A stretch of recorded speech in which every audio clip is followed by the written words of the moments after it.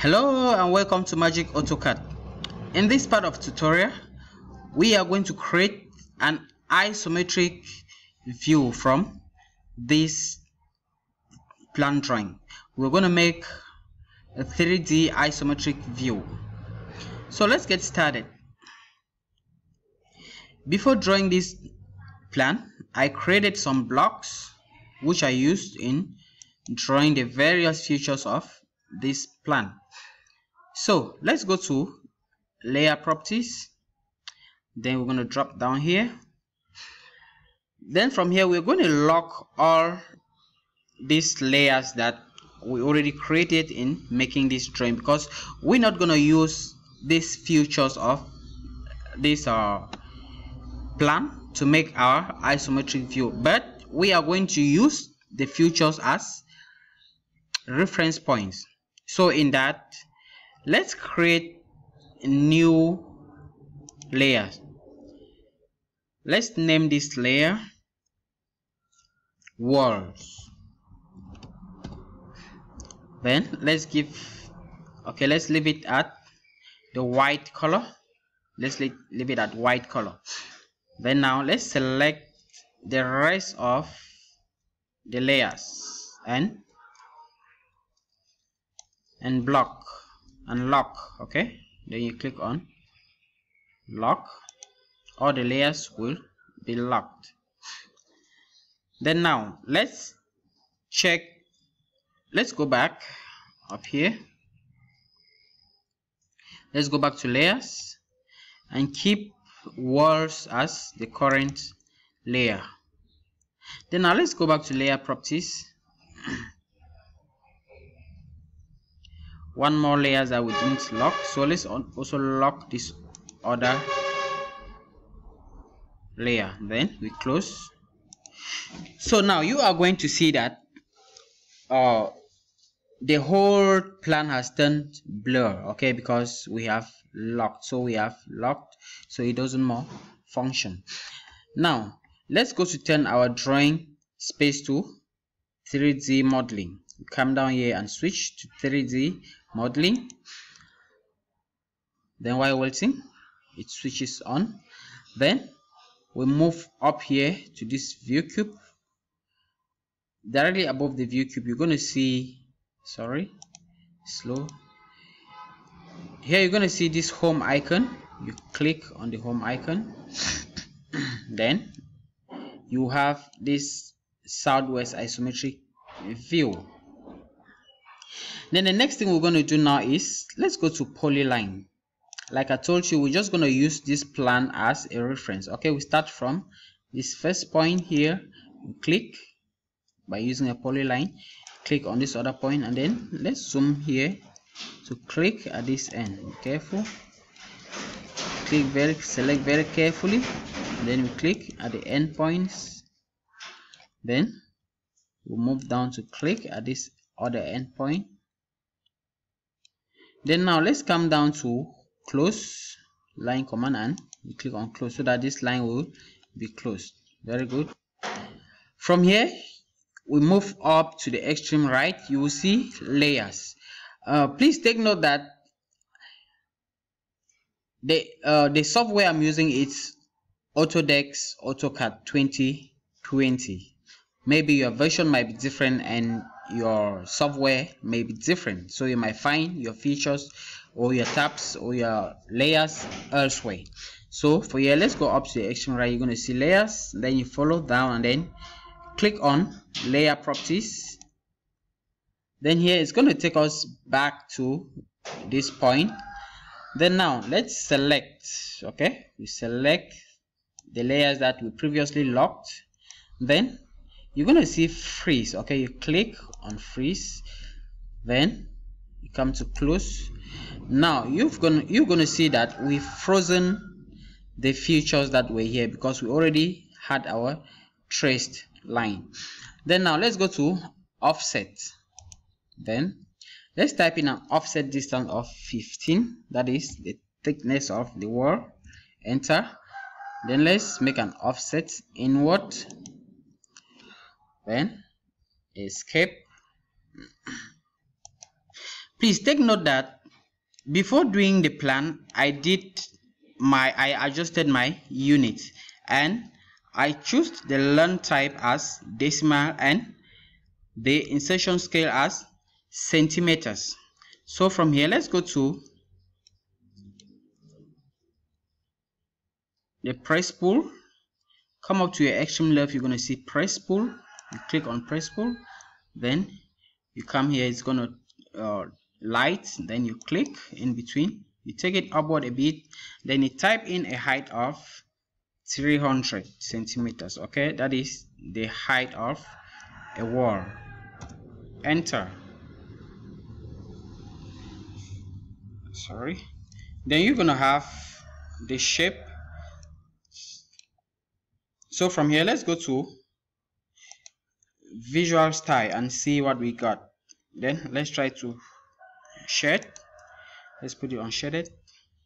Then you're going to see that we've made our walls. For now, we're not going to really consider the inner walls because you could still take the same procedure, okay, to raise the inner walls. But for now, let's keep it at this level because we are much more interested in the view. Remember, we are doing isometric view. So by the time we are going to do all the external features, okay, the interior will not be seen for now, and only this wall, this one here, these 4 walls that we are going to make features on them. Behind here, we're not going to make features on them because we are much more interested in the isometric view. So with that, let's go back to the visual style to put it to 2D frame. So from here, we are going to make the doors and windows openings. So with that, we have to first of all consider the height of the door, which is 210 centimeters. Then with that, we have to go to the polyline and make another reference running beam going around at the lintel level. But we're not going to do that. Let's just go here to this other trace and select. Then they're going to give you this option, okay, select polyline. Okay, select polyline. Then now let's go to copy. Okay, go to the copy tool, then let's copy it somewhere here at this end. Then we'll move it upward and type in a height of 210. Enter. Okay, and then we click escape. So you are going to see our new reference height, okay, the height for the doors and windows. Then now let's go back up here to layers, then we drop down these layers. Let's just do a shortcut. Then now we're going to unfreeze. Okay, we're going to unfreeze these layers that we already blocked. Let's unfreeze. Yeah, in order to take the reference of the windows. Okay, here we are. Then from here, let's go to the coordinates. Okay, go to the coordinates, you click here, then you're going to see here face. You click on face. We start with this face to make these 2 windows here. Then you click on this face, then enter. Then you go now to a rectangle, you click on rectangle, then you come here, you click at this end point, then you bring it this way, and then type in the span of the window is 150, okay, because it's a 3-in-1 window. 150, comma, the height is 110.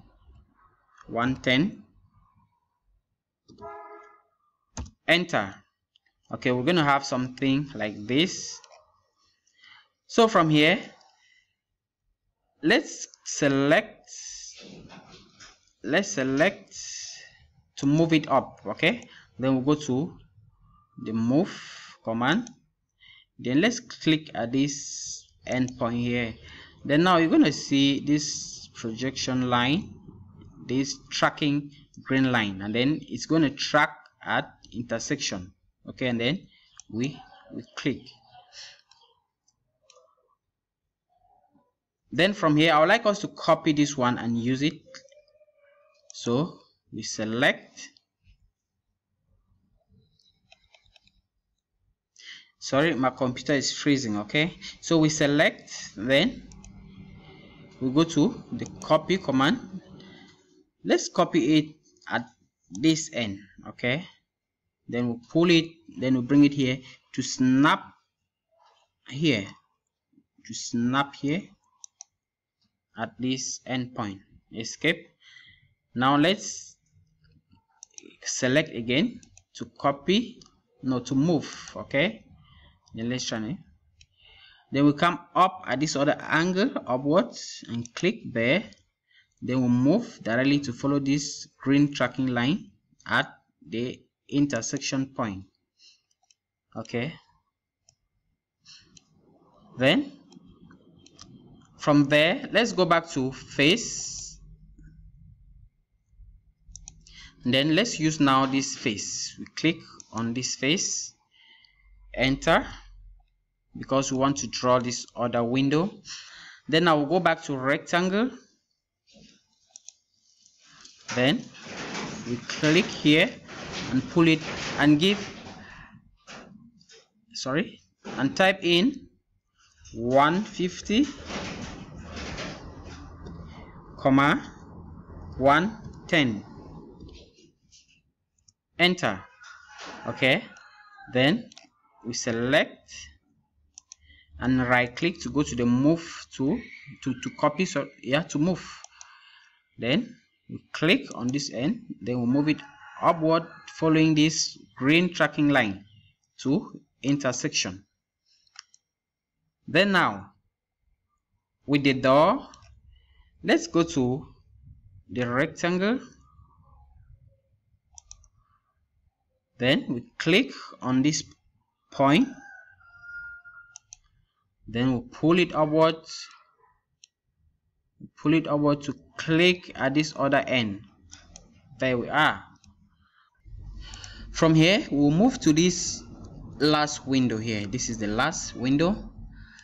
Then you see that this window has the same features with this one, the same measurements. Okay, so with that, let's select this window and move, since it's on the same face. Okay, it faces the same direction.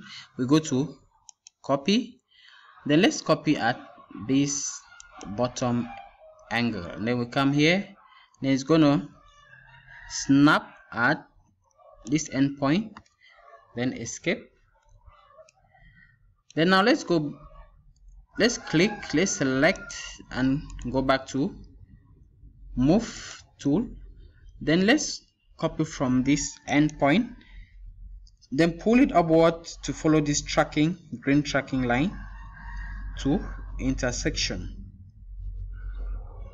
Okay, yeah, follow up to this intersection, then we click there. Yeah, so I think for now that is all about the windows. So let's go back to the layers, then we drop down to freeze. Let's freeze the layers back so we can view very well. Okay, here we are. Then now let's go to press pull, then here we press pull and inward, the same here, click and pull inward, click, pull inward, and click the same at the door, pull inward, and then finally click on this one also, pull inward and click. So let's quickly go to visualistic style, then we'll put it on shaded. So you will see that we've created our doors and window openings. So in part 2 of this tutorial, we are going to learn how to create the window frames, door frames, and the shutters.